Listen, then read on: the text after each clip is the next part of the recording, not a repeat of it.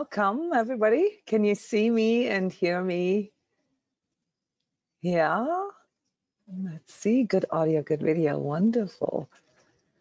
Welcome to our Sacred Self-Healing Training Call workshop, as I call them. Oh, this is the wrong. Hang on a second. Wrong presentation. No, it's the right presentation. Hang on a sec. That did not transport here. 1 second. How are you guys? There you go. All right, this is a different one. Yes, it slides, just not the right cover. Okay.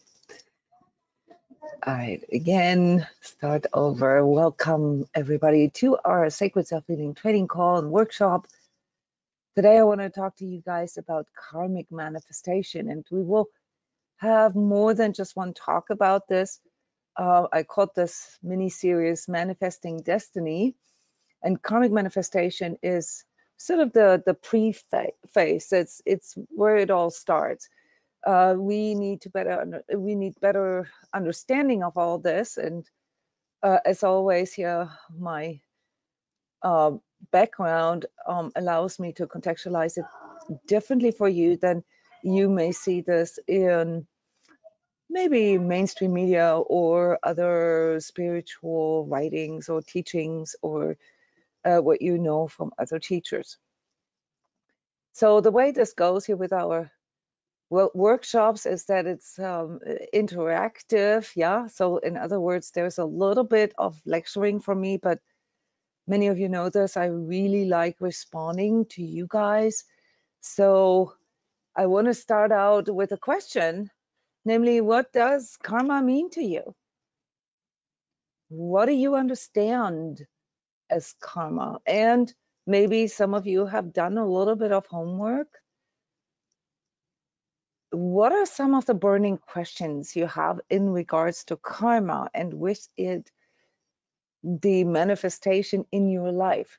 Like how karma interferes maybe, or plays into, or determines, I don't know, karmic patterns, karmic attachments, karmic manifestations. Who would like to break the ice and share? What does karma mean to you? What is your understanding? And it's okay if you have different or multiple levels of understanding of it, because I want to cover them all with you today. So how do you understand karma? Or what are the things that you find confusing about karma? What comes up for you when you hear the word karma? Who would like to share?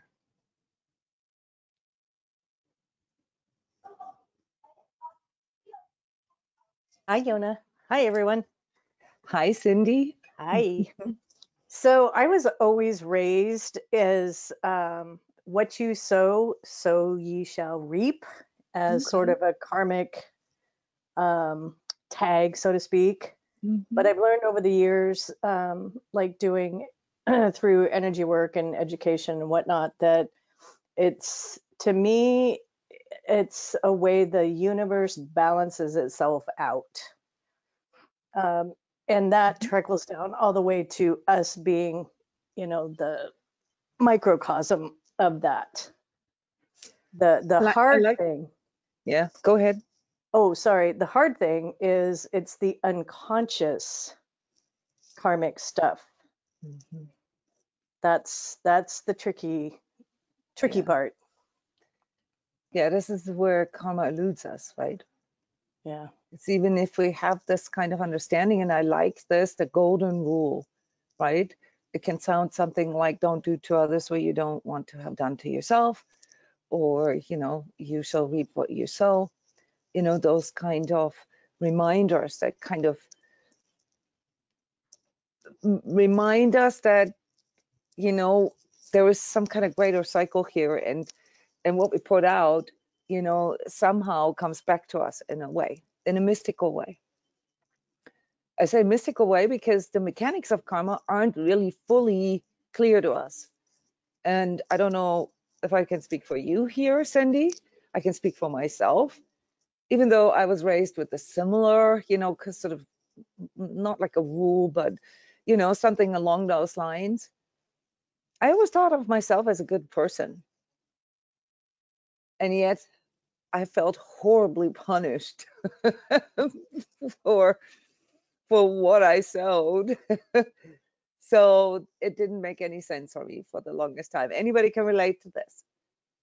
There was somehow this feeling of like, wait, this, whatever the tallies are, they don't work out. This is unfair. I'm in that Anybody? with you. Yeah. Hands up. Yeah. So it's, in theory, I guess, a quite rational kind of thing to say, but in our daily life, it doesn't seem to work that way. And you've already gave us the keyword here. The tricky part is the unconscious and all the stuff that we are not fully aware of. What were some of the things, Cindy, that you've learned in the course of consciousness work and energy work? For example, about your own motivation. Let's dive right into it. Yeah. Well, there it is right there. It's dive into it. If I want to get past all of the things that don't work for me and don't work in my life, I have to do something different. I have to make that unconscious conscious and then choose to do something different from there. Yeah, so that would be, based on wanting to change some of the patterns or whatever, we call karma, right? And by the way, that's a very good instinct here that is speaking through what you just said, because the word karma actually comes from, out of the Vedic teachings. It's a Sanskrit word and it means action, doing something, action. It's basically, the consequences of actions. Yeah, so you're right about that, but that's already a very reflected way of looking at it. The less reflected way of looking at karma would be something like fate or luck, right? I mean, that's somehow, we all have our little superstitions, right? Like wearing red socks at our favorite football team's match, so that they would win, or, doing certain things in a certain way. Because one time when we did it that way, it succeeded. And so we have these little things that some of which we are aware, yeah, that we try to repeat to recreate good luck. Yeah. Then we have the superstitions, which are mostly negative in nature, like the black cat going from left to right. I'm not sure. Is it from crossing your road from left to right or from right to left?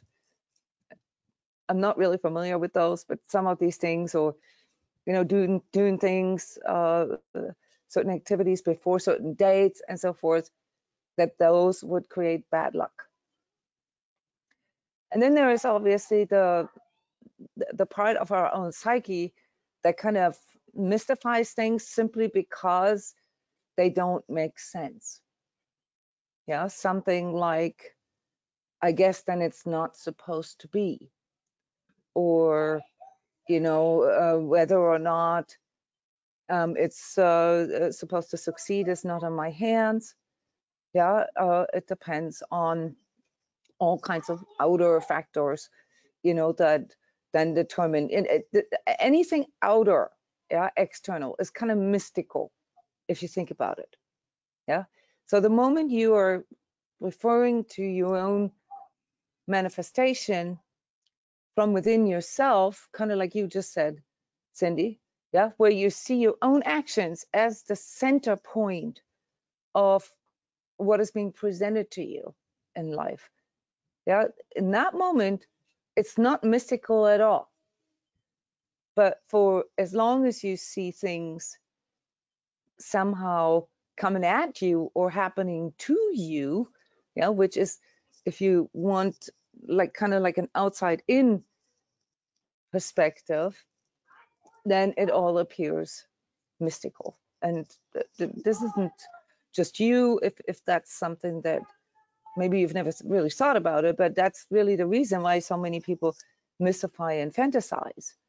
All right, because there is some kind of outer, mysterium that makes things happen. And when we think in that way, then we are inevitably pulled into things such as injustice or unfairness or questioning ourselves or believing that we're not good enough.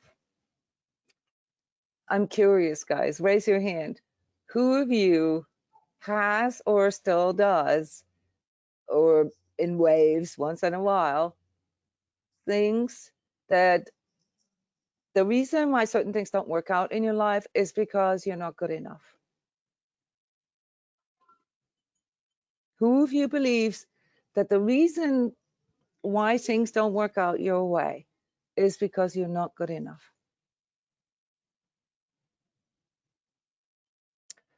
All right, that's like a good 40%. Okay, lower your hands. Who of you, and this could be different group or the same, who of you believes the reason why things don't work out your way is because you don't deserve it? You don't deserve it. Now, there could be a link with not being good enough, but those are two different things, really, if you think about it. Not deserving something is different from not being good enough. Okay, that's fewer people. Who of you believes that you are not in control at all of what comes in to your life as circumstances or as manifestations? That it's all kind of God's mysterious ways, that you have nothing to do with how things go, that it's all more or less predetermined, and you're kind of like, well, almost like a cog in a machine. You just like sort of, I don't know, tag along. Who of you believes that things are preset, that kind of like no matter what you do, you kind of end up in the same place anyway?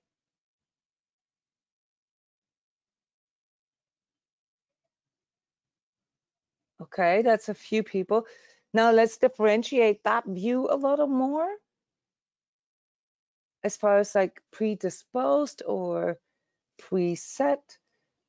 Who of you believes that we actually do have a choice? Yeah, that there's something like free will versus everything that happens is fated anyway. So who of you believes that you have a free choice, that you have a free will, or at least in parts? That there is a choice part in there, that there's still a will part in there. Okay, that's the majority of you. Now, as far as that choice is concerned, who of you believes that everything that happens in your life is based on your act of choice, or like versus like a mixture, that there are some things that have to happen for some reason and some things that you can choose, and perhaps the big things have to happen and you more or less choose the way how to get there? Personally, if I have to like formulate it in that simple way, that's probably the best way to represent what I believe in. Now, I've studied these things, and so I know what these different perspectives are. But for me personally, if I look at my life, I can see that there are some things that I can clearly choose. And I'm very aware of the choices that I have. And I see mostly everything as my choice. But I also know that there are some things that are just, they have to happen. They have to happen.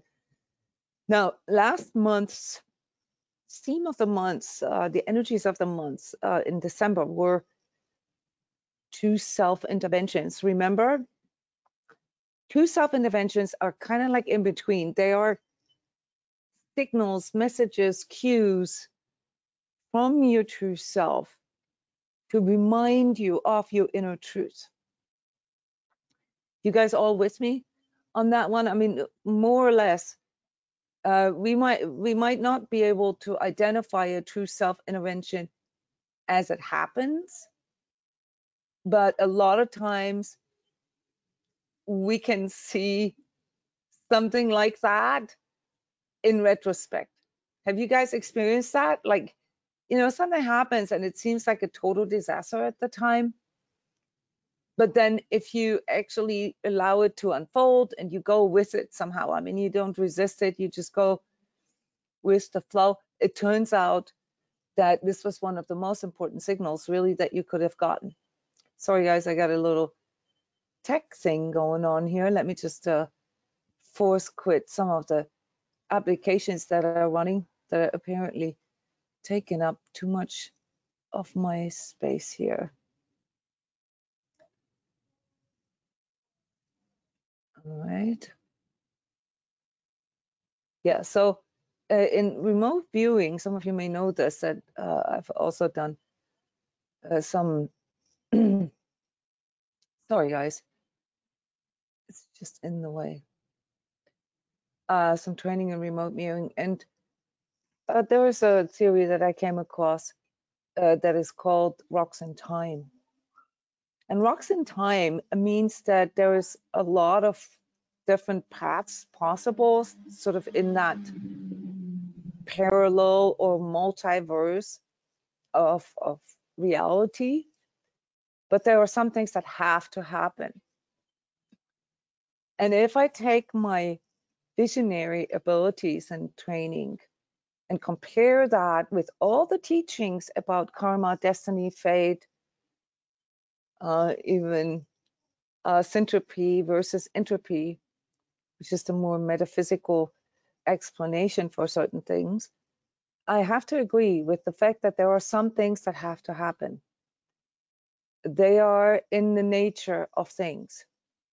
And even if we take the, you know, it's elusive still, even if we take, you know, like the mysterious part of that, like who determines what has to happen, what has to happen. If I just look at it from sort of a divine nature way, and I look into nature and I look into the cycles and rhythms that are there, I have an intuitive understanding of these rhythms. Okay, there are rhythms that influence certain, I mean, anything from weather patterns to, well, day and night, you know, electromagnetic influences, planetary influences on the larger forces and smaller forces. You know what I mean? There are so many cycles within cycles that I have to come to the conclusion that there is some kind of force, you know, that just sort of drives the whole thing, the whole universe. And the one common denominator in universe is that everything seems to evolve. It seems to continually evolve, even though there's also a cycle, a smaller cycle within the larger evolutionary cycle, which seems to come in waves, in breaths and out breaths, you know, building up and destroying, renewal and destruction. And even on a sort of atomic or, you know, plasma level, today we know today we know that there is a part, hang on a second, I'm getting error messages here that the recording isn't working out. Okay. I apologize for these tech issues. No clue what causes this. So I'm just closing down every application that's still there. There you go. Today we know that there is, on a plasma level, that there is an constant sort of existence and non-existence in a certain frequency. It goes so fast that we don't realize it, but it also explains why some things are solid and some things aren't. It doesn't really matter. There are greater cycles that we simply can't perceive, and therefore evolution in and of itself is elusive for us. What does evolution mean for us? What does evolution mean for you on a personal level in regards to your life? What does evolving mean to you? Who wants to share?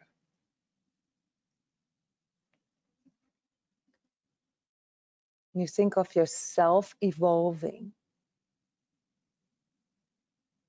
what does this mean to you?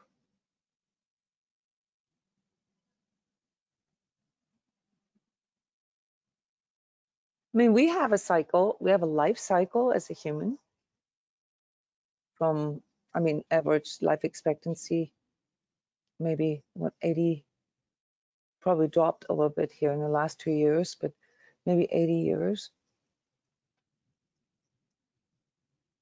So there's a cycle within that, right? And there's several stages, developmental stages, and desires, needs and wants and so forth. They kind of change with age too. But what does evolution mean to you? How do you know you're evolving? How do you know you're growing? Who wants to share?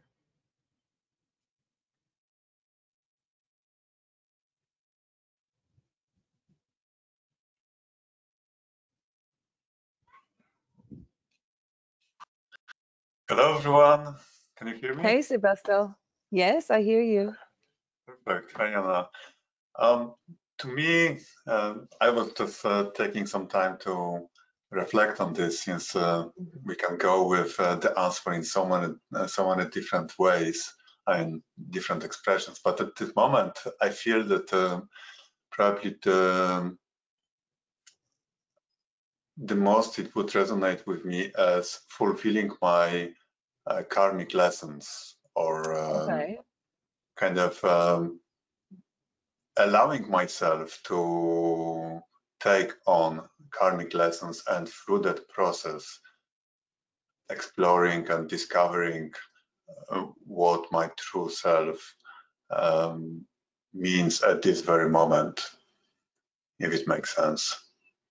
How do you know? Yes, it makes a lot of sense. And you obviously have reflected on this already, right? Because this is a relatively, advanced view. You're seeing lessons and you're willing to take them on. Yeah. But there still is some kind of mysterium around this, because, and this is an honest question, maybe you have an answer for that. How do you know that you're fulfilling your karma? Yeah, that's very,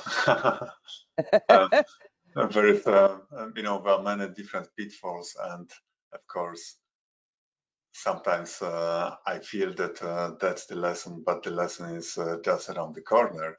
It's like a never-ending evolution of the lesson, I would say. So it's like just embracing the fact that this learning is not about getting, getting in terms of,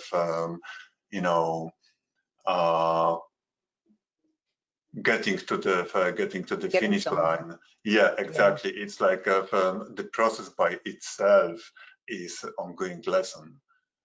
By embracing that, I feel that in some ways I evolve, even for sometimes it doesn't look like I evolve.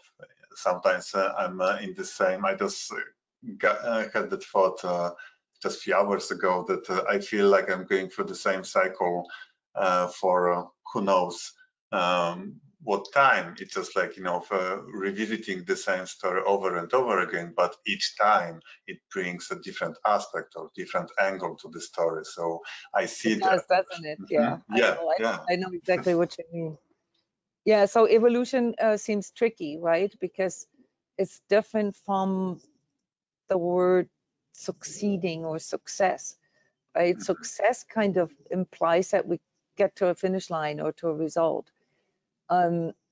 Evolving kind of never ends, as you said. And this is a very, very common or frequent question that I get.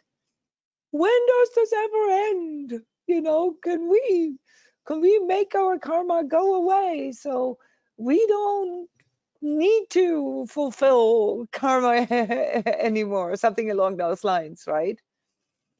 So the ego mind kind of tries to contextualize it that way as a linear process.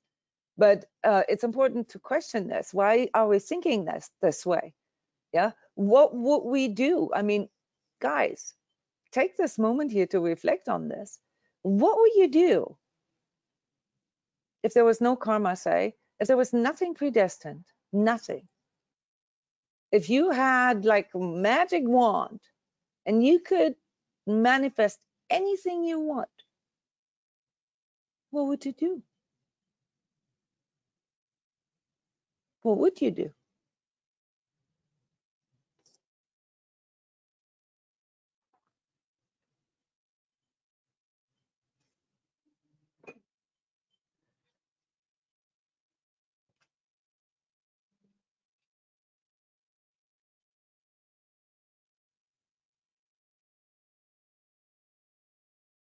What would you do? Funny, because all of the answers that are coming to me are coming straight from my ego. How I'd do you go on know a that? vacation. I Oh, would okay. buy an island. Yeah. How do you know that's providing growth? How is going on an island on a vacation providing you with growth? That's maybe coming from a deficit that you have right now, right? Maybe you just need a break. And so you're thinking that, oh, okay, my biggest desire is to have a break and not work. Okay. Is that actually leading to growth?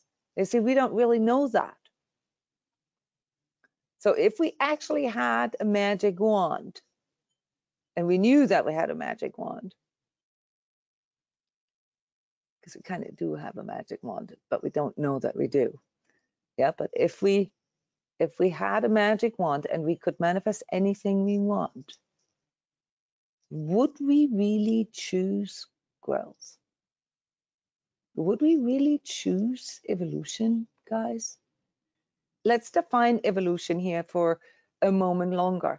There are some. I was thinking about the word evolution, Jona, and I don't think it necessarily, well, to use a measuring stick, it isn't always what would be deemed as positive. I can evolve You into a said that. really shitty human being, which would feel more like devolve, but evolve into something means change. It doesn't necessarily mean what I would measure as positive. I could. Evolve is a neutral word. Yeah, it Yeah. doesn't inform about good or bad. So it's all about intentions and what it is that I align to and what my choices are. Well, I mean, it has to do with you know, how we perceive the circumstances and what we manifest, the condition that we're in. Yeah. So you could say, for example, going through, say you go through a rough patch in life and you experience lack, like say financial lack.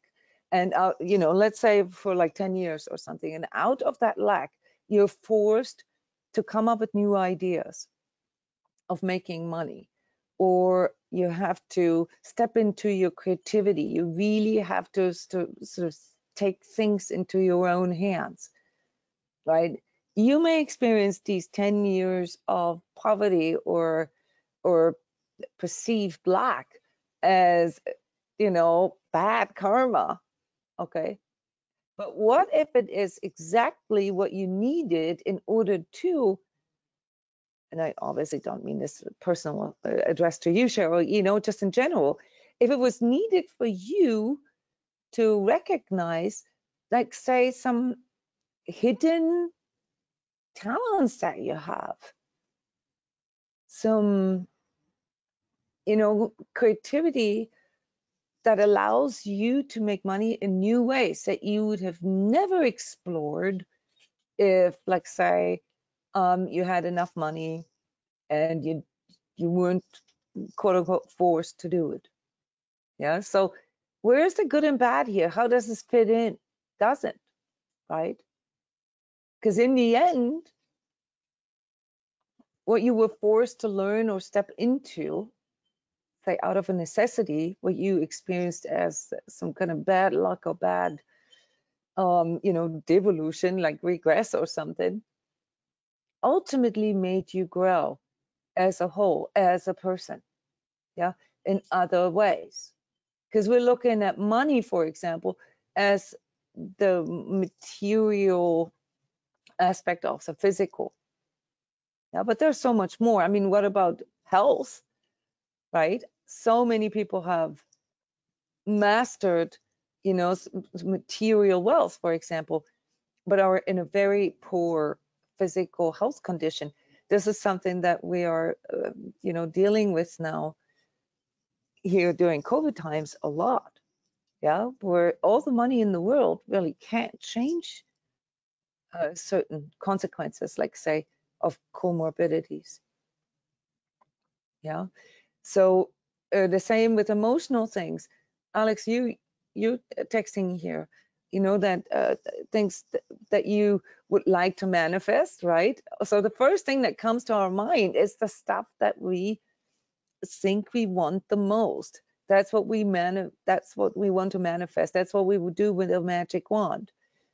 But is it, for example, the right timing? Yeah.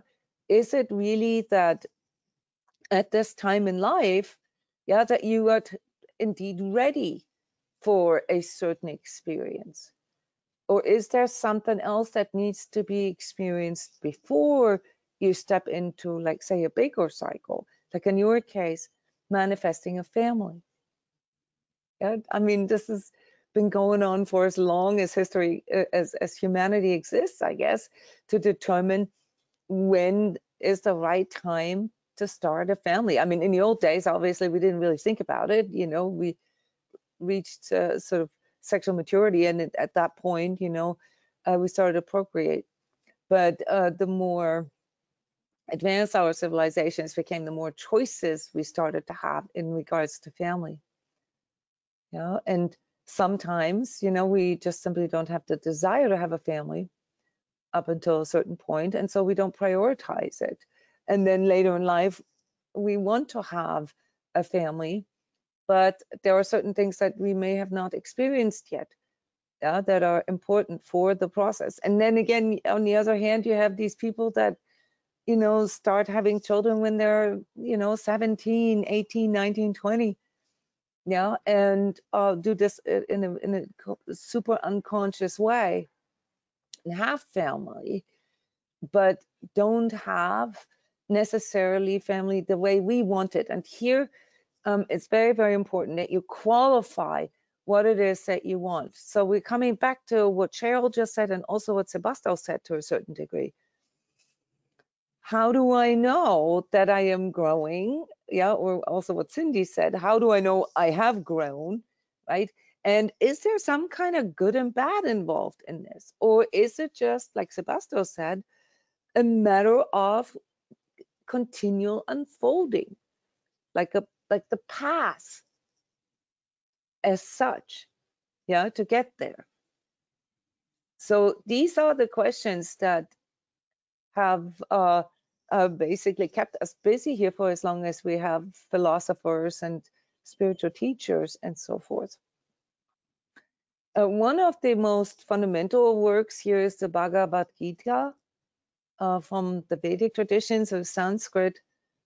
And in there, it's being portrayed as us having sort of 65% predestined karma experiences in our lives and 35% free will. But the karma always supersedes the manifestations, like the wishes that we have, so to speak. Yeah, and I like all your ideas here, Julianne, for example, or you know, what came up for you about evolution. We recognize our conditioning and change it, and recognize the new possibilities that open up through our change. Yeah, so every choice that we make opens up new opportunities. And so if we don't make any choices, there probably aren't that many opportunities. So right here you can see it's much more complex than linear. Yeah, linear means if I just do the same thing over and over and over again, I will eventually, you know, succeed, or, you know, I'll just sort of continually get better at it. Yeah, and then eventually I'll be at master level. And this is true for things that are sort of in the mechanical, in the material.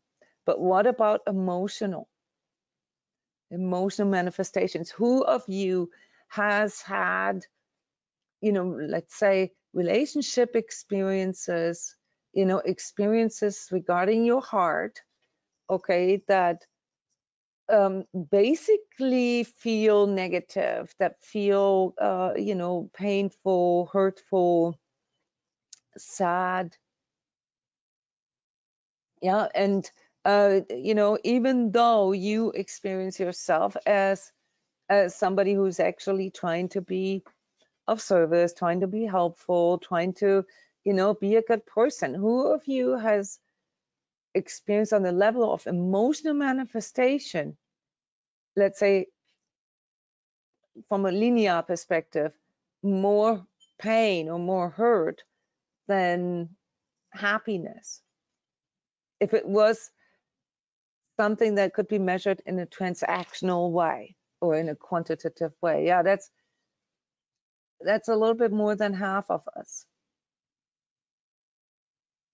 Yeah, so that's interesting, right? So it's, you know, love and relationship is not something that we can practice and kind of get better with every relationship. Have you noticed that?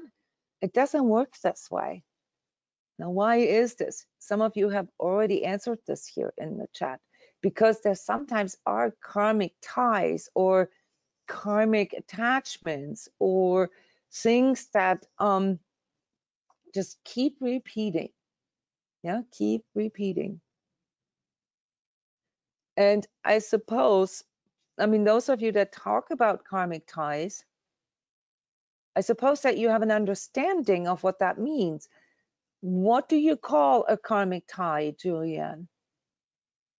Can you define this for us? How do you know something is a karmic tie? Or anybody? I mean, you all seem to have thought about karma and karmic stuff quite a bit already, I can tell. But let us question it. Let us go into really investigating what we mean with this, what we understand. I'll speak to that, Jona. There has been a pattern in my life to find people with addictions, because I am attracted to that as a codependent. That's how I was raised.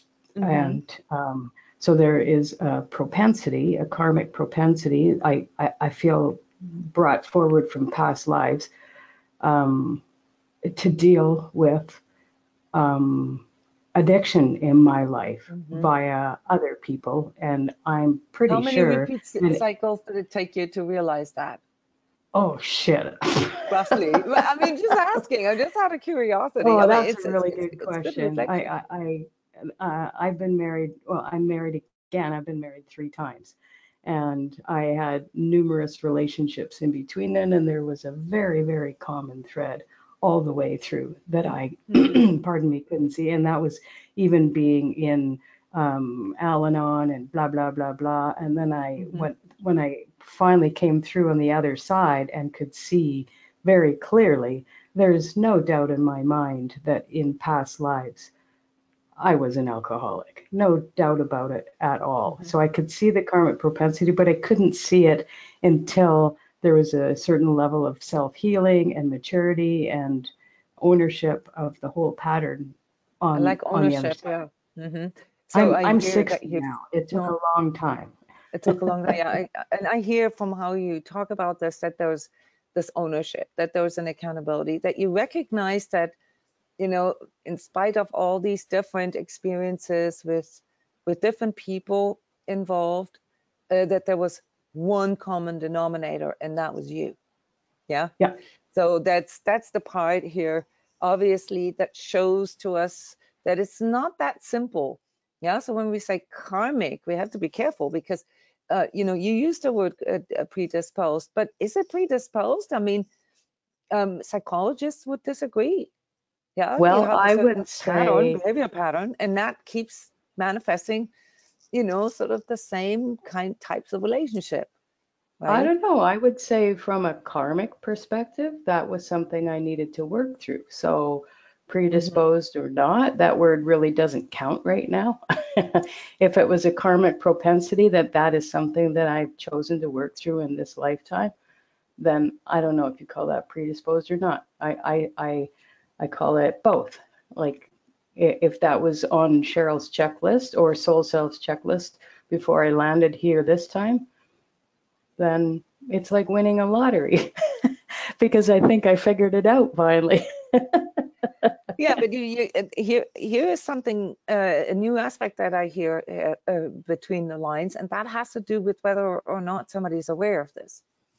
So Mm-hmm. let's say you have, you know, things that repeat. Yeah, so Becky is defining karmic ties for us here. She says similar familiar relationship patterns and behaviors with one another. So if they start repeating, right? I mean, then there's something there that obviously informs us that, well, kind of like as if we have to repeat a grade, right? If we have to repeat a grade in school, it's because there was something there that we didn't graduate in. Yeah, there was something there. I'm trying to avoid the word lesson, but you guys know what I mean, right? There was something there that we didn't master enough to move on to the next level, right? And so we had to repeat the grade. Yeah, in our relationship lives, this could be, you know, the same pattern of behavior with the result that we attract the same kind of person. Yeah, and basically manifest the same results over and over again. This is something that we might be able to reverse engineer, like you did, Cheryl. I did the same thing. I could clearly say that, you know, I've lived in different countries. I was, you know, lived in different cultures, different languages, really different circumstances and outer conditions. And yet my relationships always kind of end up in the same place. Okay. There was no, this is beyond sort of statistically insignificant. Okay. So I had to look at that because the only constant in my life was me. Yeah.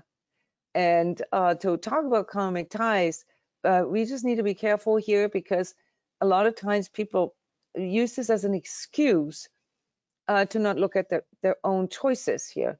Okay, so yes, there might be propensities that we can explain, for example, with psychology. Yeah, so psychologists will say that, for example, 85% of us will marry or feel attracted to a person that resembles our primary caretaker and his or her trauma. That's amazing, right? So there is something there that kind of makes us want to re-experience something until we get over it, basically, until we get past it. Yeah, until we do something differently. Now, when it comes to childhood experiences, so that's what psychologists base these statistics on. Yeah, it's a form of conditioning with a sort of a pinch of karma. Yeah, so that we try to re-experience the original trauma or the original wound so that we can heal it. And for that, we need basically the partner that resembles these behavior patterns that we were conditioned with at a very, very early stage, namely our unconscious state. So if you take all this and put this together, and we're trying, as always, to stay neutral, and I'm trying to guide you through the epistemology, you know, the investigation of the existence of this word and existence itself, yeah, and how we get there, so that we can form our own internalized understanding about it. So repeats are not necessarily karmic ties. Repeats can also just be psychology, guys, but repeats often are linked to our childhood trauma. So is karma. And that's why we often see karmic stuff in conjunction with, say, inner child stuff. And the only question that we can't fully answer is if we actually had karma before we came to this world, and if our childhood then manifested out of that predestined karmic cycle. So in your case, Cheryl, you said there's no doubt in your mind that you must have been an alcoholic in your previous lifetime. Yeah. How was alcoholism or addiction? How did this play into your childhood growing up? Any kind of addictive behaviors? There was no alcohol in my family of origin at all. My mother was addicted to, she had depression, and so there was lots of medication in the house. And That was my substance addiction, just not alcohol, but substance. yeah. Substance and my abuse father was there. was classic narcissist. So we have a depressed mother, a narcissist father, and interestingly enough, I have 3 sisters, and they all married alcoholics too. So. Mm-hmm. Yeah, so alcoholism obviously is one of those addictions that, especially for us older folks, right? It was one of those substance abuses that were actually socially accepted, and it kind of still is in most of our cultures, if you think about it. Because from a toxicological point of view, it really shouldn't. But from, you know, from a social and cultural point of view, drinking alcohol, and even drinking lots of alcohol and every day, for example, is not necessarily seen as a bad thing. Okay, it has created generations of children of alcoholics with very, very similar problems. And obviously psychology is catching up on all of that and realizing, you know, that basically the presence of alcoholism, the presence of mental illness, the presence of any kind of substance abuse, and the presence of narcissism, for example, severely influences the rest of a person's life, all the way to determining longevity, how long a person lives. Yeah. So these are summarized in these adverse childhood experiences, the ACEs. Yeah, there's a video on YouTube where I explain the ACEs in conjunction with trauma load. Okay, so for those of you who would like to know a little more what research says about people who have had those kind of experiences or those kind of exposures, actually the exposure to these things in early childhood, and what the tendency is statistically for these people, what kind of behaviors they're going to be engaging in. So we have to differentiate here between conditioning. Yeah, so I hope you understand the conditioning and how that's different from karma. Conditioning is something that I was exposed to at a very, very early stage of my life that has created a certain level of normal for me, like a baseline of normal. Yeah. In my example, I've mentioned this before, all males I knew, including my brothers, including my uncles, my cousins, obviously all boyfriends that I had were alcoholics. In fact, in my mind, there was no doubt, I guess until like 25 or 26, 7, that all males are alcoholics. I kid you not. Yeah, I mean, obviously intelligent to know that this isn't entirely true, but as far as like what I attract in my life, it was 100%. And therefore, my ego concluded that it must be a general phenomenon. Yeah. So this is the way how our ego then interferes with those conditionings that could be potentially harmful for us. It normalizes them. You guys understand what I'm talking about?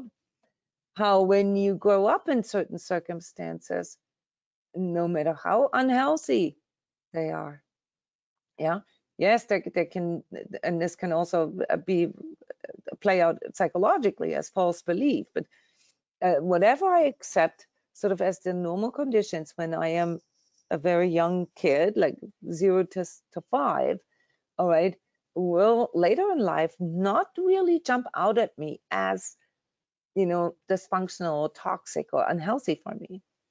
Yeah, so our baseline of normal, and this is the reason why statistics are clear that people who have had a lot of adverse childhood exposure, that the reason why they engage in riskier behavior and behavior that's that has a tendency to be more unhealthy and more dysfunctional is because it's the baseline of norm, it's the norm for them. Yeah, and so they don't realize that there could be anything wrong with this. And those of us who have had quite a big sort of percentage of adverse childhood exposure, be it through emotional or verbal or physical abuse or adversity growing up, our sense for that is skewed. Yeah, so we are experiencing a psychological influence here that is common to all humans. It just plays out in an individual way that predetermines our choices.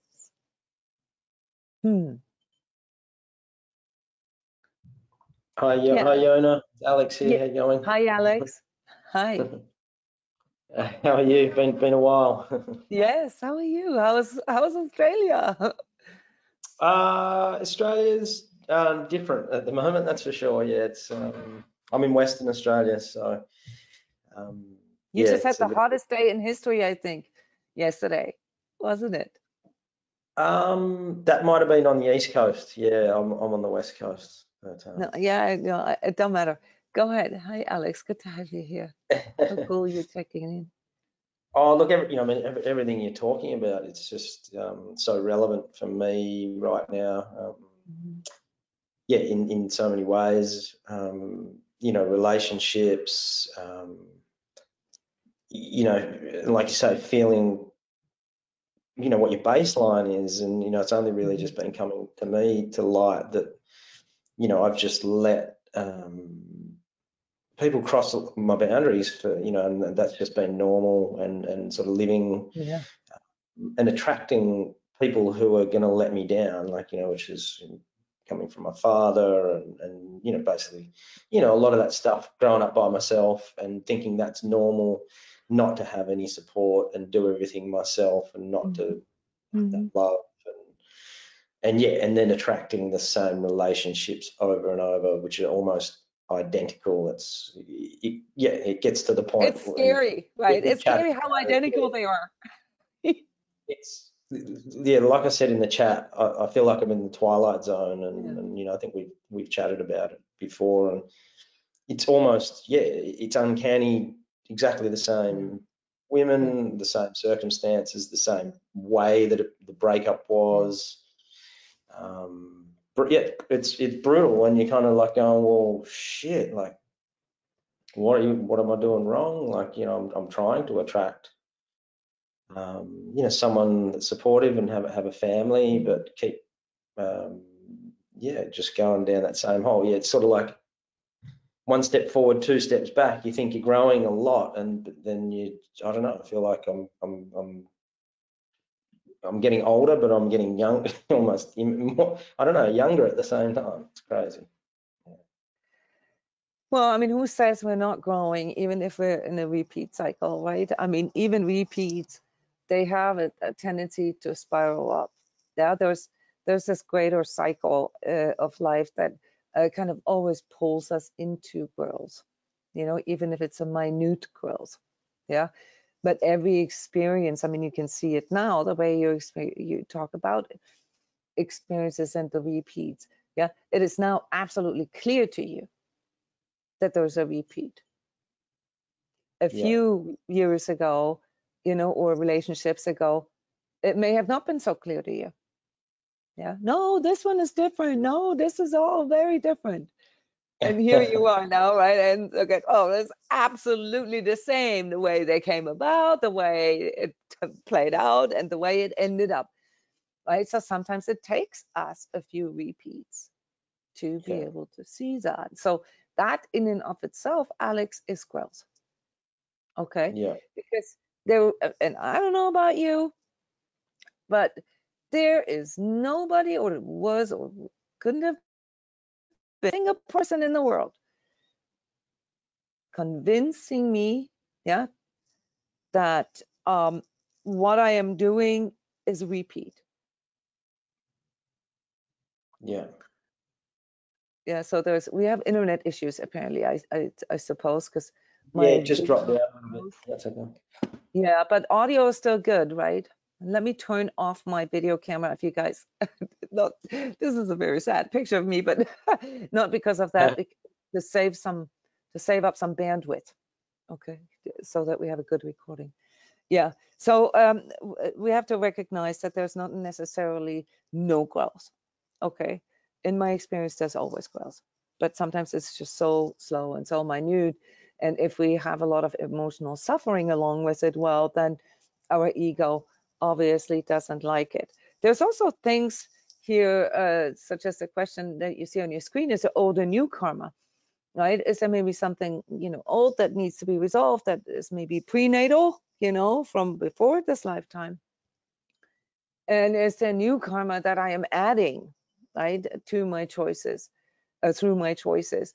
And all these questions, I'm not going to give you answers for this. I want you to learn how to investigate those for yourself. All these have to do with you answering the question, for example, well, who is in charge of karma? And is karma something that needs to be ended? Does it have to end?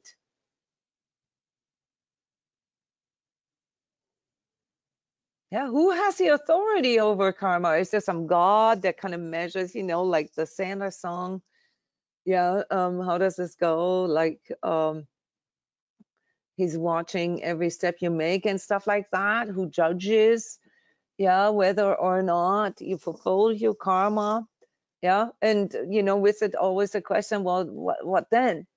Yeah, is the goal to end karma? Or maybe the goal isn't to end karma.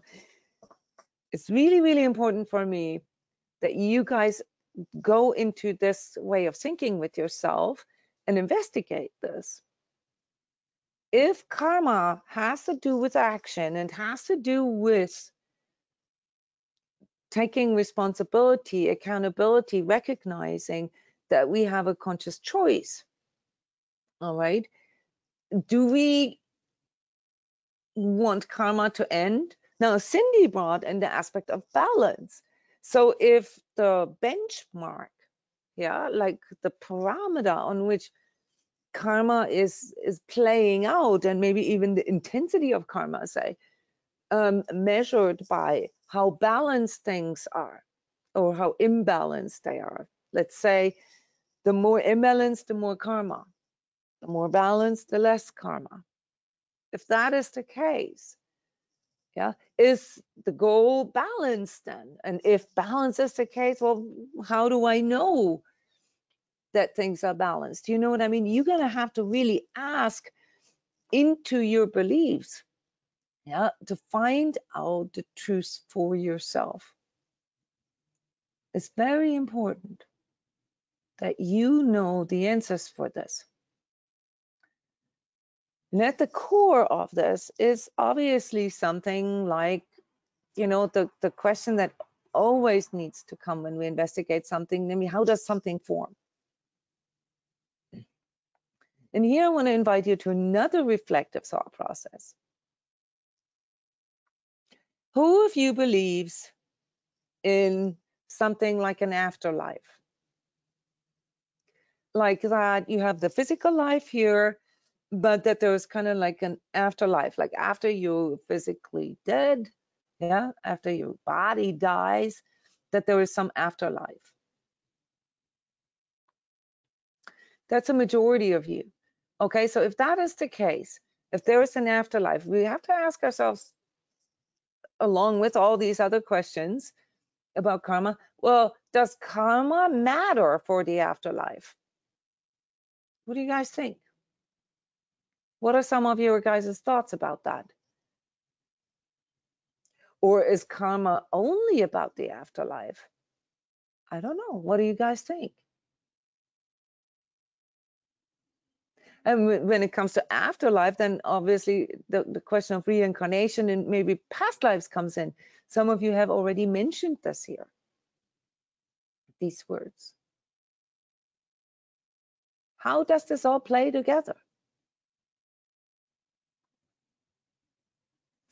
So I sometimes jokingly say in energy updates or you know, forecasts or other workshops that some people believe that life, our physical 3D life, is like an auditioning for the afterlife. Do you know what I mean with that? Yeah, that it's kind of like, oh, just about the afterlife, which some of these of the religious teachings kind of make it look like, right? If you look at the Christian belief, for example, and it's very similar to the Muslim, to the Islam and the Judaic beliefs, whereby the Judaic belief is a little different, that it's all about what happens after you die, right? It's all about whether or not you get into heaven. Yeah, and it appears, at least, you know, on the surface, that most of what is written in say, Christian scripture is about, you know, how to get to heaven. Yeah, what to do in order to get heaven. So if that were the case, then there would not be any karma, really. There would only be the goal of getting into heaven and, you know, sort of being done with this lifetime, with this cycle that you just mentioned. Now, who of you believes that when you're done with karma, wherever karma came from, that you're done, that you don't have to come back? Who of you believes that when you're done with your karma, your etheric self is giggling, Cindy? That's funny. Why is it giggling? Because as much as, you know, a lot of the teachings that you just talked about, religious programming, et cetera, really does teach that there's nothing else while you're here, and then we graduate to heaven.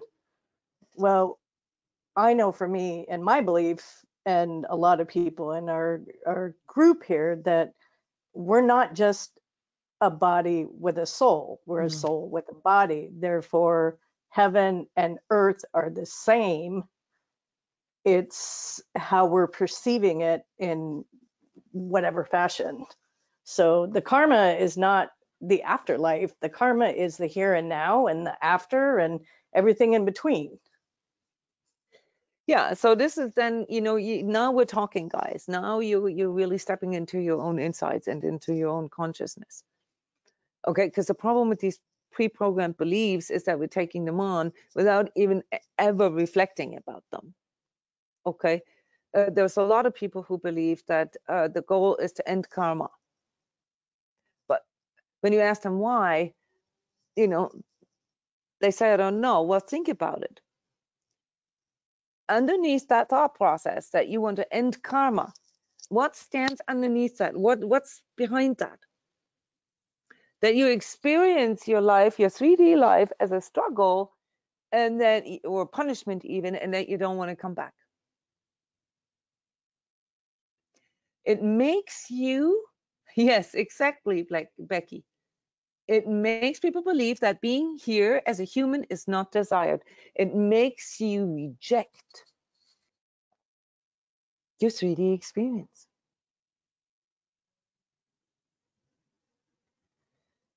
What if it's the opposite?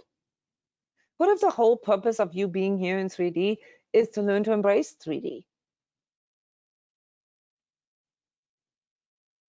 So when it comes to fully wanting to understand karma, guys, there's no way you can understand karma if you don't have a solid understanding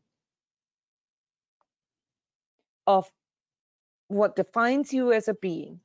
So if you believe that there is something like, let's say that you are just a 3D being, yeah, and you don't believe in anything spiritual, and you're just like a worm, you know, you get born and then you die, and there is no impact on nothing. You're a solitary unit. Obviously, you have relationships with others, and you interact with others, but as far as like your existence is concerned, you know, you're a random occurrence that leads to your existence, and then through a random occurrence, you die, and that's it. You poof away. You don't need to think about karma, because karma does not fit into that model, into that materialistic model. Yeah, because in that model, all that matters is self-gain, narcissism. Yeah, it's run by fear. Yeah, because obviously you have to deal with your mortality. So you know that there's an expiration date on you. And so you try to what? Live your life based on maximum gain of whatever. Maximum gain of whatever. Okay, because once you've reached your expiration date, it's over. That is what that worldview or life view actually expresses. You don't need to worry about karma. You don't need to worry about consequences. This kind of life view is very narcissistic in nature. Yeah, because it doesn't see yourself as part of a greater unit, so to speak, or you don't see yourself in connection with anything. You see yourself as a solitary unit.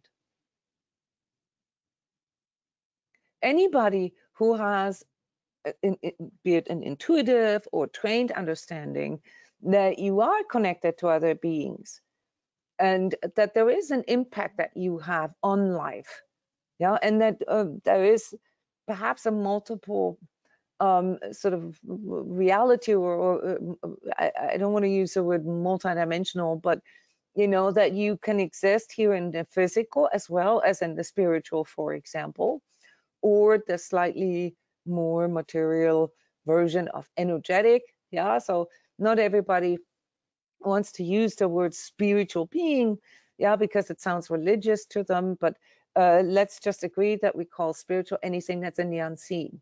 Okay, so spiritual, etheric, or energetic, you know, is fundamentally the same, because it's all in the unseen. There's only very few people who can differentiate the different levels of the unseen. But let's say you agree, yeah, that there's more to you than just your physical being. Yeah, let me just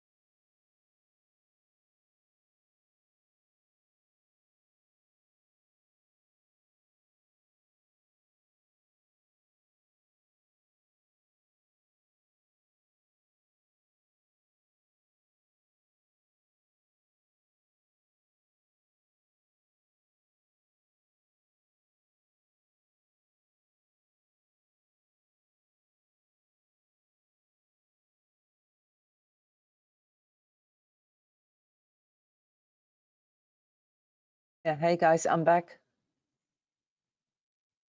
Okay, can you guys all hear me?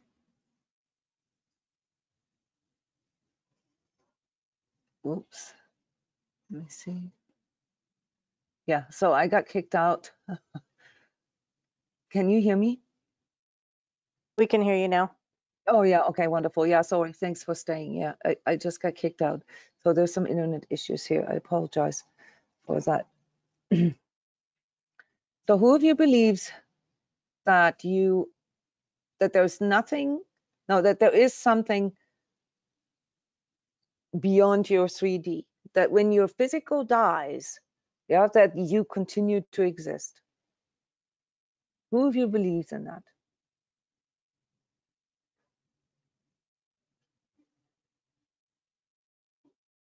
Okay, that's most of us. So if that is the case, then karma is relevant. If we believe that we're 3D only, that we're material only, karma is irrelevant, because then it would be we wouldn't have to put this into account. Yeah, because we won't have to deal with the consequences. Okay, so karma is only relevant if we actually have an understanding of ourselves as an energetic or spiritual being. Now, the question is, how can we connect with that spiritual being that can inform us or verify for us, or, you know, basically sort of let us know, yeah, about like whether or not we're fulfilling our karma, whether or not there's something that we have to experience, like these rocks in time that we have to go through, yeah, whether or not we're actually forming karma or not. Yeah, so this is something that we need to be very aware of. Yeah, that when we believe in something beyond the 3D, that there must be some kind of greater law or order, if you will, okay, that records all of that. Now, in the ancient scriptures and so forth, that we have available, there is a talk of like the Akashic records. You probably heard about this. It doesn't actually matter how you call it, but something like a sort of an oval universal database that records everything that happens in 3D, that we do in 3D, that we think, that we feel, that we express, that we say, yeah, that we dream, okay, and everything that is basically that is happening and that is being done. Remember, karma is the word for action, yeah, or acting. Actually, it's the process of acting, yeah, that everything is recorded, and that everything in the end has to equal out. Yeah, Cheryl is commenting here. Hawkins says, every hair on your head is counted.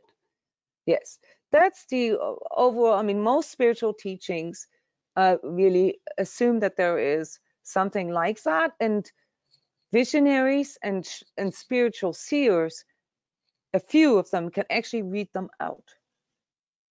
Yeah, true self-interventions, Cindy, are then the communicational sort of middleman, yeah, that those are things that only we can feel. Yeah, a true self-intervention is something that it seems maybe random to the outside person, but there is a piece in that that we recognize from within, that is our truth, that this is bringing us into more truth, or reminding us of more truth, or steering us towards something that leads to a higher expression of ourselves. So evolution, the question about evolution and what this actually means, yeah, has a lot to do with the higher expression of who we are. Somebody said, I forgot who it was, that there's always a different angle or a different perspective on things. Yeah, if you look at that in a neutral way, it basically says you are who you are, but there always is a better you possible. There's sort of a field of all possibilities. And the more conscious choices you make in life, yeah, the more you basically step into this. And the more conscious these choices are, yeah, the more choices you get, the more choices you have, and the more willing you are basically work with it, the less imbalances you produce. Why? Because if you are consciously involved in your decision-making process and you are aware of your actions and the consequences of your actions, what kind of actions will you more likely choose? Will you be more likely to repeat the same stuff over and over again that led to the same experience of pain and loss or letting down or betrayal or sadness or lack? Or will you be more likely to say to yourself, well, I've tried that and that kind of produced that outcome. I want to try something different. And then you try something different, and then you compare all the different ways that you have chosen, and you come to the understanding that what has basically led you to the best outcome, not the best as in the most convenient or pain-free, but the best as in the most conscious and the most sort of self sovereign outcome, namely an outcome that you have desired. So what I'm trying to show you here is that your karma forms pretty much every single time you are creating more imbalance. Yeah, every time you are unconscious, every time you are doing something against your own integrity, you're doing something against your better knowing. Yeah, let's say you're doing something against your better intentions, or you're simply not trying at all. Yeah, you're choosing something that is well, I mean, I don't want to bring in judgment here, but you know, that's basically lazy. Yeah, where you're not choosing at all, where you're just letting it all play out. Yeah, so that's fundamentally, yeah, the idea of stepping into your own manifestation process.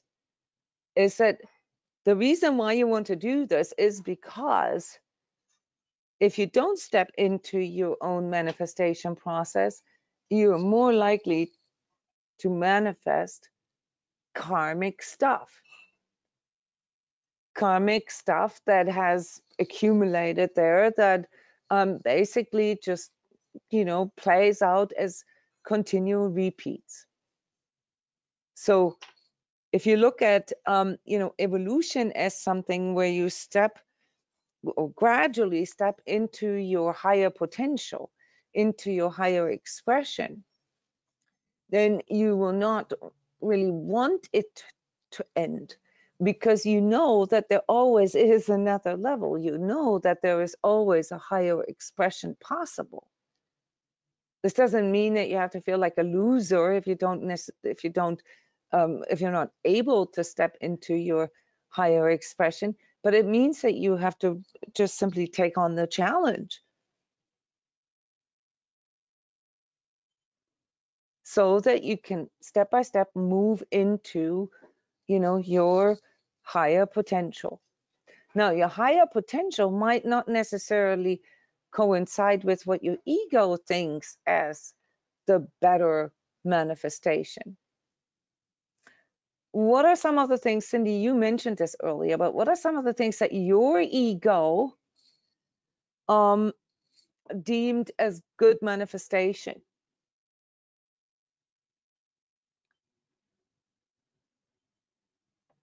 It usually ended up being, as the ego does, everything was not good manifestation. It's like, oh, you know, bad karma here.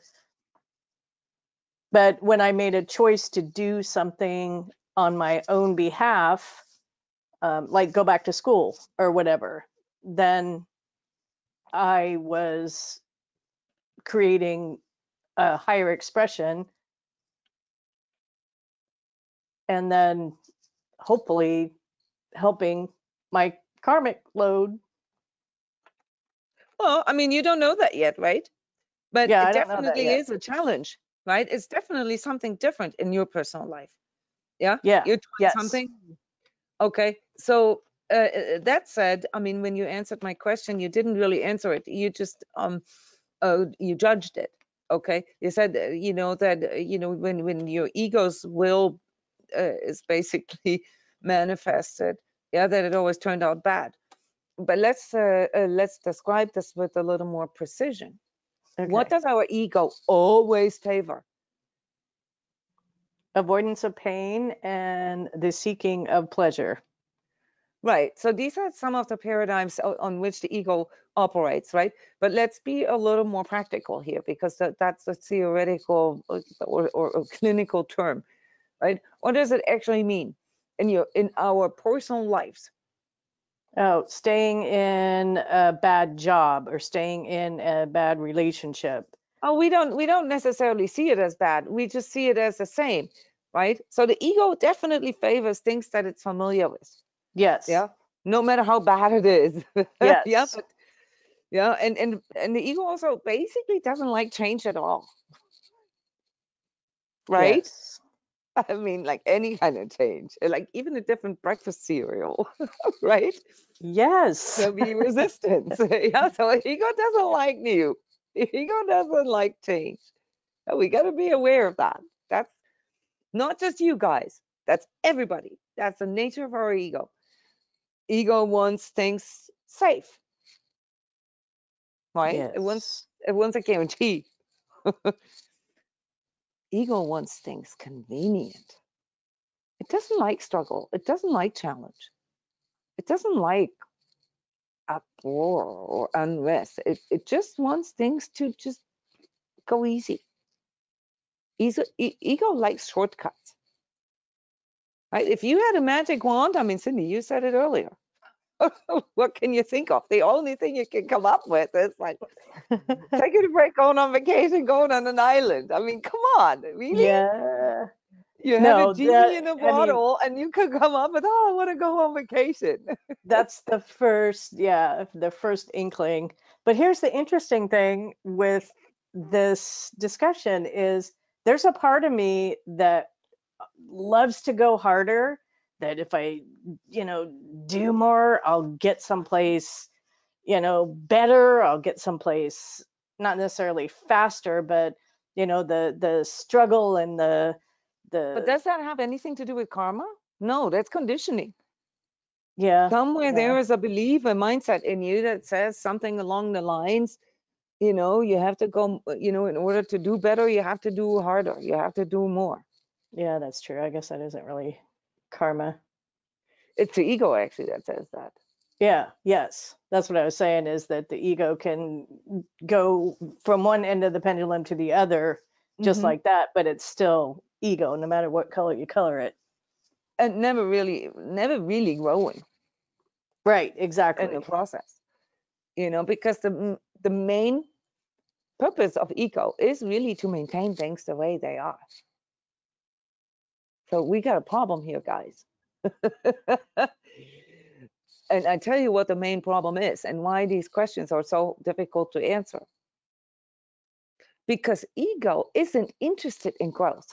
Ego is not interested in evolution. It just isn't. Which means whatever it is that you deem as good or bad or painful or awesome, you cannot be sure that it really is something that serves your growth. And if you cannot be sure if something serves your growth, well, then you don't know if you cannot know if things are in balance. You cannot know what you create. You don't know what you create. You're completely unaware of the karma that is playing out. But let's stay positive. Let's go back to the understanding that there's something like a divine order, yeah, seen in nature, yeah, that wants things to grow, that wants things to evolve, that wants all beings to basically develop into their own higher expression. Let's just take that here for a moment and investigate that. What would be our highest expression or higher expressions as human, as individual? Give me some ideas, guys, how you see this. What would your higher expression be? I mean, what is it actually that we're striving for? Even those of us here who have spiritual awareness and who have already, you know, spent a great deal of thought about this. What's your higher expression? Give me some examples.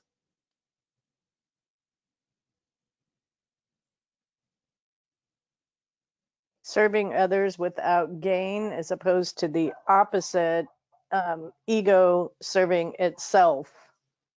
Which would be the narcissistic life view. Yes. Yeah. Maximum self-gain. Yep. All right. Now let me ask you sort of about the dimensional aspect of that. Are you referring to the 3D existence?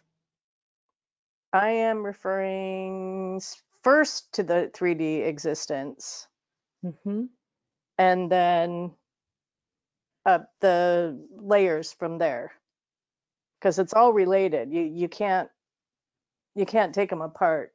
But there are certain things here in 3D that have to be addressed. You know, the Maslow's hierarchy. You got to make sure you got food, shelter. Okay. So you're taking the 3D existence as sort of the imminent thing to deal with, right? It's like the here and now, right? Yeah, the here and now, and exactly. that needs to be dealt with first. Okay, I take that one. All right.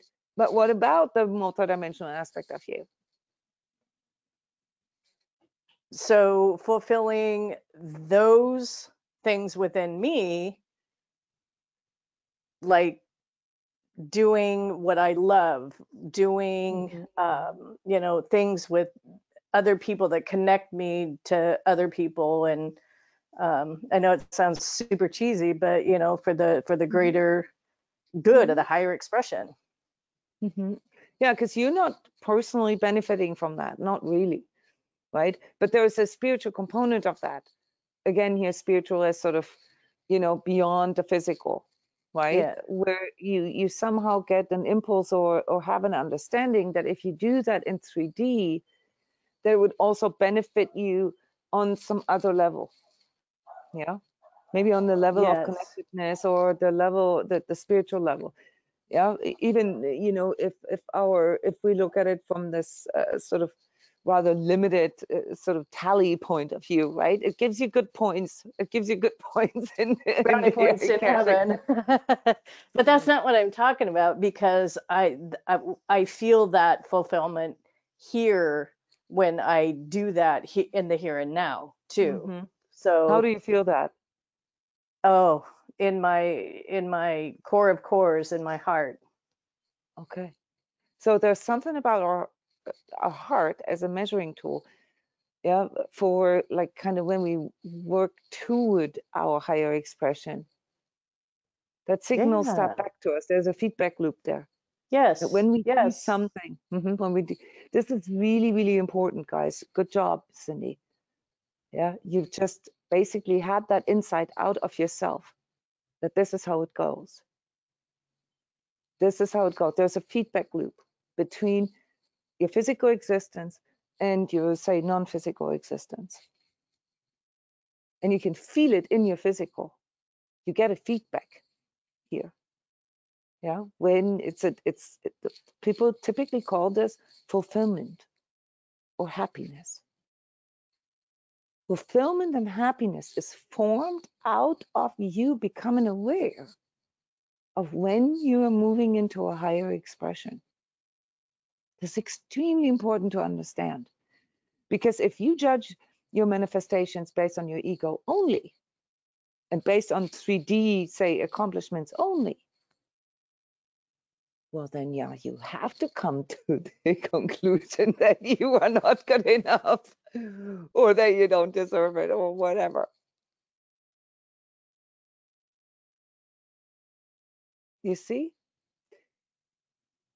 The reason why you question yourself, not you, but all of us, yeah, the reason why we question ourselves, why we're constantly tortured by this question whether or not we deserve something or whether or not we're good enough, has to do with a confusion about what defines our existence.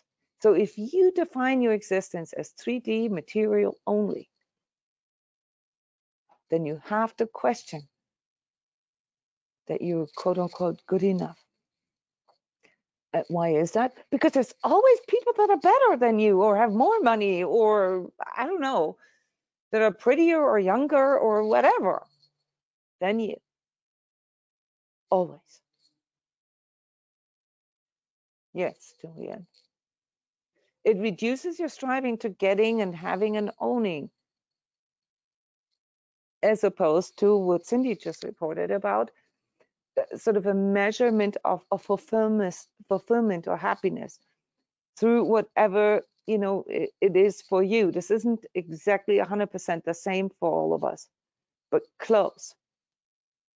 There are some things in life, and Alex, you brought in, you know, family, wanting, you know, a sort of a fulfilling relationship. Your job would be in conjunction with conscious manifestation as opposed to karmic manifestation, to define for yourself what you're actually seeking when you think of wanting to have a family. Because if it's only about the having or getting or owning, I mean, some people actually look at their family, at their children as something that they own. Yeah, they objectify it to materialize it. Well, yeah, then it might, you know, appear to you that you are not good enough to have a family. But if you, instead of looking at it as a gettingness, look at it as an expression, as a mirror, as a reflection of your own inner being and what comes with it, the way you want to feel, the way you are sort of visualizing this in your inner mind's eye, the imagery that you have from what it's like to play with your kids, to kiss your wife goodbye, or to have dinner together. And you hone in on that feeling that comes with family. Then you're consciously manifesting. Then you're actually actively stepping into that feedback loop with your spiritual self, and you're informing your spiritual self about how you want to feel. What you identify as your higher expression, as opposed to focusing on what you don't have, the lack of something. This is, as I've mentioned many, many times, 99% of the cases when people feel like they cannot manifest what they want in life, it's because of that, because they unconsciously focus on what they don't have and they make it a matter of seeking. And if you make your manifestation a matter of seeking and finding, then you're in trouble, because you are basically honing in on what you don't have and the negative feeling that you no longer want or that you try to avoid. And that, guys, leads to continued karmic manifestation, as opposed to using the power of your consciousness and the power of your choice and saying, this is how I want to feel. This is the kind of feedback that I'm aiming at. Even though I don't know what kind of form that could have, but this is what I want this to feel like in my heart. My heart as sort of the bridge piece between the physical and the spiritual aspect of my being. Then you're stepping out of karmic manifestation and you create something new. You consciously co-create. So the difference between conscious manifestation and karmic manifestation, those are just words, but we have to use words to differentiate things and to exercise this tool that we have that we call consciousness. The difference between unconscious manifestation and karmic manifestation is, conscious manifestation and karmic manifestation, is that in the case of karmic manifestation, you're letting your ego run the show and you're basically reducing yourself to the material 3D being and life only. Conscious manifestation contacts the spiritual level of your own being and includes it and basically looks beyond just the physical 3D. And this is then ultimately the choice that we have. We can choose to see ourselves just as a 3D being, which in 99% of the cases reduces us and our striving and our accomplishing, our seeking to getting, owning, having, which is also part of a darkness that I have described in some of the other workshops.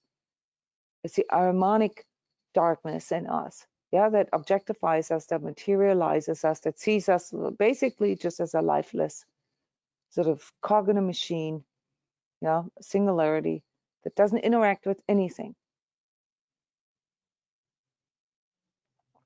Or the other darkness, the other extreme, where we just see ourselves as a spiritual being and neglect the 3D experience altogether, where we refuse to partake in the 3D expression of who we are in the spiritual. Both extremes are dark and pull in darkness and with it pain and struggle and suffering. It is in the middle when you can find the balance between the two, when you basically experience yourself as karma free, because there's no longer a predisposition. You no longer have an unconscious bias. You are consciously co-creating the world and the life that you are experiencing. And that cannot be an abstract, guys. That has to be felt. It has to come to you through the power of your own insight, your own heart, and your own choice. You have to choose whom you want to experience this life as. Who you have to choose where you're standing. If you want to see yourself as this 3D being only, or if you basically refuse to accept that you are 3D and want to see yourself as a spiritual being only, the Luciferian aspect of darkness. Or if you're recognizing that your 3D experience is part of a greater karma, so to speak, a greater developmental or evolutionary process that allows you to evolve spiritually. Kind of like your master certification, to move on to a higher expression in the spiritual hierarchy. And to connect with these words, you really have to understand that there is more than just, you know, what we would call, I guess, our soul self. Okay, there are more hierarchies to that.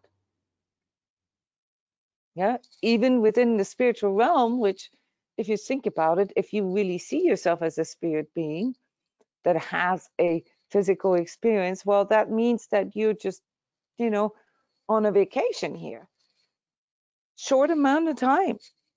Yeah, that your actual home, your actual, you know, primary level of existence is in the spiritual, but without neglecting the 3D experience, taking it on as something that you have chosen from a higher dimensional point of view to evolve spiritually, to evolve into, let's say, the next or the higher level of spirit being. And this is where religion and esoterics and so forth come in, because a lot of the scholarly and esoteric scripture is about that. It's about those spiritual hierarchies. Even the Bible is about that. Yeah, in heavens, so to speak. It only appears that way, that it's about getting into heaven. Yeah, that's just for the untrained reader. Yeah, or for the believer that just takes sort of the second-hand information from other people who, you know, interpret what the Bible says for them. But everyone, and I can assure you that this occurs or happens with any kind of spiritual scripture out there, no matter what religion or what teaching it's derived from.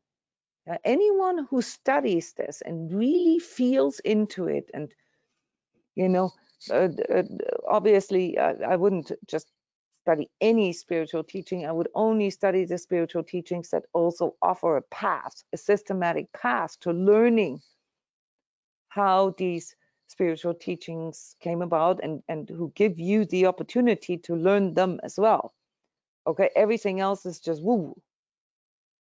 Yeah, but everything that you can experience yourself and that shows ways basically how to fish, yeah, is worth studying. And when you do that, you'll find that they all have a common denominator, and that common denominator is about what happens on the spiritual level, the consequences of your choices on the spiritual level, whether it's called karma or reckoning or whatever.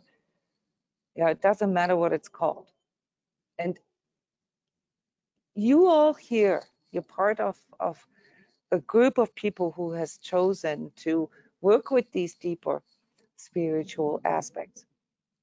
I am 100% certain that all of you here already know that there is something in you that keeps record, because you already differentiate between your ego and your true self. You already know that there is more, yeah, to your choices than, you know, sort of what is seen on the outside. You already know that lying to yourself creates some kind of integrity issue in you, some kind of imbalance in you. And that's what you need to focus on. In simple terms, conscious manifestation is really about authenticity, integrity, yeah, and balance with yourself. So the breadcrumbs are already there, and your true self functions as a mediator, yeah, who once in a while gives you, or, you know, actually it does that all the time, but it appears just to be once in a while, because we typically choose not to listen to it, yeah, on a normal everyday level. But that gives you cues, that gives you signals, that gives you these feedbacks. Yes, and obviously, Julian, you're absolutely right. It has to do with the willingness to see as well. Yeah, the conscious choice in wanting, yeah, to really experience this, wanting to experience life, and wanting to perceive yourself from within yourself, as opposed to from the outside, or just as a 3D material being. Yeah, so the difficulty nowadays is that we find this bifurcated world in front of us where we have these two realities as the seemingly only realities, namely, you know, the group of people who just looks at 3D life and themselves and, you know, everything that has to do with life or existence as a materialistic kind of endeavor. And then on the other hand, you have, you know, the woo-woo people, yeah, the new age people who see everything as a mysterium and don't question anything and believe in pretty much everything. Yeah, and somehow believe that life, that 3D life is a punishment and, you know, that you should get over with it. Yeah, and that karma is bad. And, you know, if anything, yeah, okay, you know, I might as well, you know, try to be good, all right, but without actually having this inner reflection of why. Yeah, so what I'm saying is that obviously it's about the level of consciousness here that helps us to overcome and liberate ourselves from these predisposed karmic ties or karmic dispositions that you have already identified. And depending, you know, on the level how we look at this, there's obviously things that are tied to our past lives. There's things that are tied to our family karma. There's things that are tied to our cultural, to our geographical, to our national, and also to our collective karma. But what it's truly about is about the evolution of our spirit being, of our, you know, the essence of who we are. And, you know, to keep things simple here and to conclude the main message of this discussion and workshop here, yeah, it is in you recognizing that all and everything that you put out into this world, yeah, 3D, yeah, seen or unseen, even thoughts and dreams and emotions and so forth, create some kind of balance or imbalance. And that the goal is not like the ego prescribes, okay, convenience, safety, and, you know, pleasure, but that the goal is to stay in the highest degrees of balance, meanwhile choosing, making only conscious choices in regards to, and this is something, this is an internal process, that's an inside job, yeah, what makes you grow, what makes you evolve, so that, and this is the great mysterium for all of us, so that your spirit can grow. Yeah, and your spirit grows in the sense of its power, in the sense or in the way it impacts. It impacts the world, it impacts others, it impacts, you know, it has an impact in the universe, the greater balance, the greater scales of things.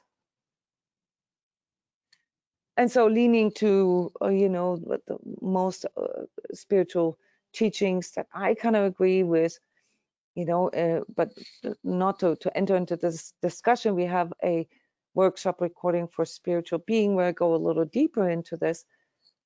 I offer you the interpretation here of the meaning and purpose of this life and the karma that is created or undone through this life as the training program for us to basically, you know, develop into a higher spiritual hierarchy, and that would be angel.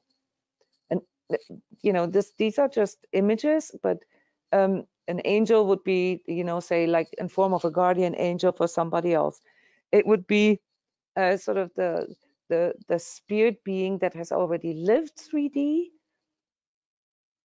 that assists others in living 3D, but doesn't actually have to live it unless you can choose it. So whenever you kind of, you know, level up, you know, you can always choose lower expressions of yourself. They're all there. Yeah.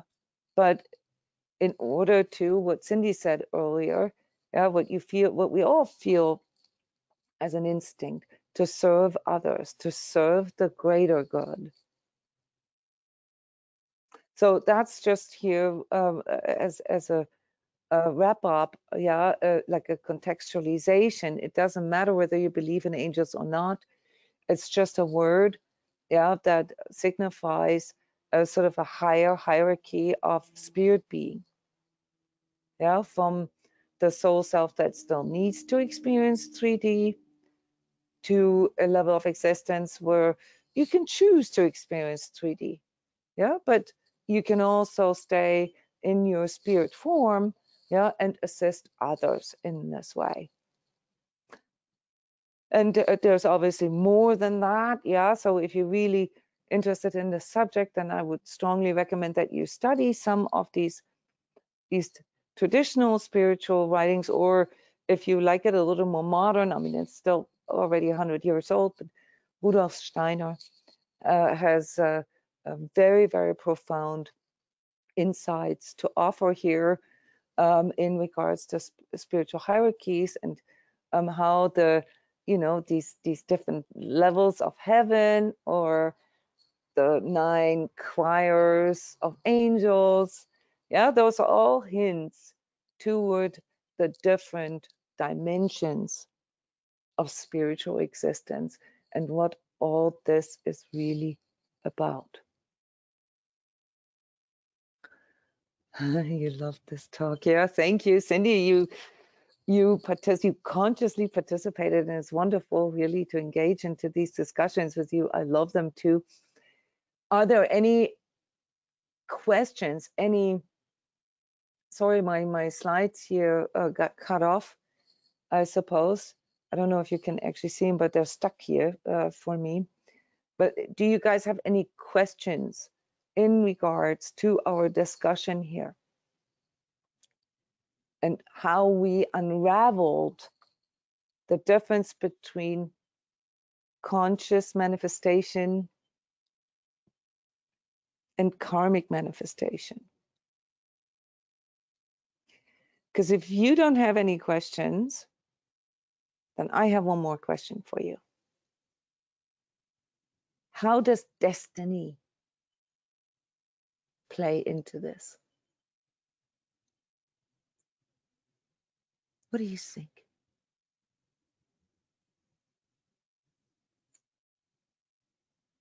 You think there's something like destiny?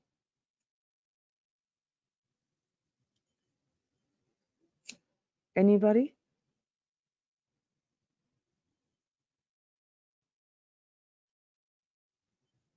All right, I'll chime in again. If you are, my thought on it is, if you're in balance and that karmic wheel has stopped from you being in balance, it comes to you. It's the syntropy. Okay, very nice. And you're using lingo here, so I don't know if everybody understands what you're saying, but basically what you're saying is, yeah, if you free yourself, yeah, very good. Yes, if you free yourself of your karmic attachments, of your karmic wheel, so to speak, you know, then manifestation is actually effortless because you're being pulled into your higher expression no matter what. Yeah, it's really only our ego, you know, that keeps us in that karmic wheel. Yeah, so it's ultimately all about overcoming ego. And therefore, your destiny and karmic purpose of 3D is what?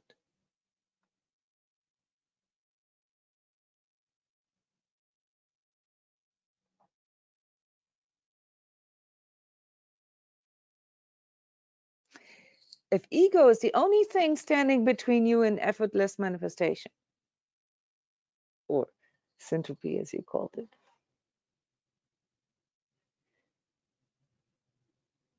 what is the purpose of this 3D life, this karmic purpose? You already said it, Cindy. Yeah, I could describe it as transcending the ego. Yeah, you got it. Yeah. That's what 3D life is for. However many lifetimes it takes us, that's in our hands. I mean, there's a lot of discussion about whether or not we're predestined in one lifetime. You know how much of that we can accomplish in one lifetime. You know, basically measured in the level of consciousness that we come into this life with already. But there's also many examples of sort of miraculous manifestations, and people where they could basically, you know, jump lifetimes of experiences or undo karma of thousands of lifetimes. Yeah. So it's all in the willingness to step into that and to overcome, yeah, to transcend. That's the spiritual term for overcoming. Yeah, the attachments of ego. So you guys here are in a good place, I want to say. Because the Sacred Self-Healing course, after all, is called 24 Steps Transcending the Ego and its Addictions. Yeah, because on a 3D level, yeah, the way the ego does that with and for us is through the addictions, and the addictions are these karmic cycles, yeah, these attractions. And this closes the cycle of this discussion, because at the very beginning of the discussion, I mentioned something, you know, about the attractions and how it's actually coming from a place, yeah, that wants to keep us where we're at. We are attracted to what keeps us where we're at. And why is that? Because we have an ego. And why does the ego do this? It doesn't do this because the ego is mean or dark or whatever. It does that because it feels the safest for the ego to recreate what it already knows. And if pain is what you've experienced predominantly, then it's very likely that you recreate pain, because your ego will feel the most comfortable, the most secure with pain, simply because it's familiar with it. It knows it. And why does our ego choose something that it knows over something that is good for you or that would allow you to grow? Because our ego is a part of our psyche that is in place to handle our own mortality, the aspects of our own 3D existence. In other words, the fact that we have to die one day. And so the ego's biggest fear, yeah, and therefore also, you know, the biggest propensity is the unknown. Anything that is unknown is to be avoided. And we've already worked out that the only thing that can really make us grow, yeah, is if we break the pattern, if we try something new, if we step into the unknown. So here is where fundamentally karma and ego meet. Your ego brings in the paradigm of avoiding the unknown. And your higher spirit being, the spirit being in you, brings in the desire to transcend the fear of the unknown, to explore the unknown, to make the unknown known. And that is then what we call consciousness. So transcending ego basically happens through, yeah, in simple words, facing fear. Only so can we grow. Not just we as 3D beings, but also our spirit. And only so can we feel fulfillment. And only so can we get this feedback back from our heart. Yeah, something that feels like happiness and peace, inner peace. When we grow, and we grow through overcoming fears, which is basically from a psychological point of view, basically categorized as overcoming or transcending our ego attachments. Spiritually seen as transcending the ego. That's where karma and ego, and conscious manifestation, that's where they meet. And the piece in you that has the free will, that has the choice, that has that power of choice, is coming to you via your consciousness. Your job is to allow that to happen, is to allow your consciousness to come to you, and you support that by making choices that allow you to make the unconscious conscious. A bit mental here, but I hope that this makes sense and that this helped you to clarify some of these aspects and maybe also some of these transfigurations around karma and the mystification around karma. And it's not linear, and there's a much greater cycle at work than you think it is. But the main block and the main fear that we all have is that everything ends when we die. And if that's what you use as your basically objective in manifestation, you're in trouble. Because that inevitably makes you focus on all the things that you could lose, all the things that could change, all the things that you are afraid of. So again, same thing, just a different way of saying it. If you want to consciously manifest, if you want to consciously co-create your life and, increase your impact on other lives and the universe itself, you need to be willing to face your fears. You need to be willing to step into the unknown, into the unconscious.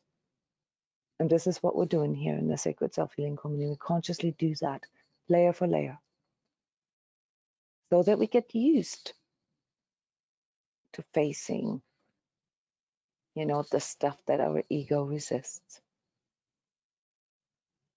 And once we do that, once we get used to that, we are creating a new baseline of normal. And that baseline then is called growth.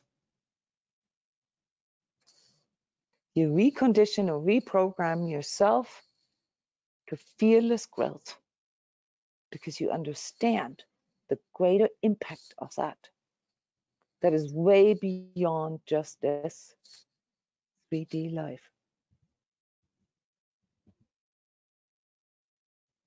I hope that these words were clear and easy enough to understand, that they inspired you, that they helped you to gain clarity within yourself. Again, I cannot tell you what to think or what to do, but I can teach you how to think more clearly, how to make more conscious choices, how to become more aware of what it is that is in the way of you co-creating fulfillment. There are more truth, more love, more freedom in your life. Because truth, love, and freedom, guys, those are resonances, those are values that have a significance in the spiritual existence as well. They're at the core of all existence. So with that, guys, I'm wishing you sweet dreams. If you haven't done a vision board, Do a vision board, guys. This is an extremely important exercise. Do it in that sense, on that level of consciousness that we discussed this here today. Not based on accomplishments, not based on having, getting, or owning, based on how you want to feel. And communicate this to your spirit being in imagery and not words or, you know, a benchmark such as money on your bank account. The spirit part of your being doesn't know what to do with that. And most of you don't have the discipline to detach your fears from it, which means you're sending mixed messages to your own spirit being.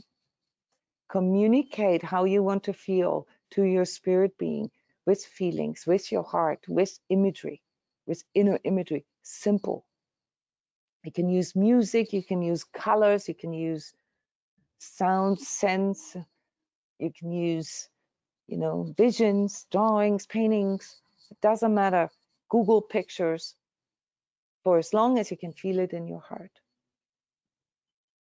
This mediator piece here that I talked about, how you step, that allows you to step into this feedback with your own spirit being, happens through your heart, like Cindy found out. And so you have to communicate through your heart. Yeah. Do a vision board with imagery, not images, imagery that communicates to your own spirit being how you want to feel. What makes you feel peaceful? What makes you feel more loved? What makes you feel more liberated? What makes you feel standing in truth and balance? All right. Thank you, everyone. See you soon. Bye-bye.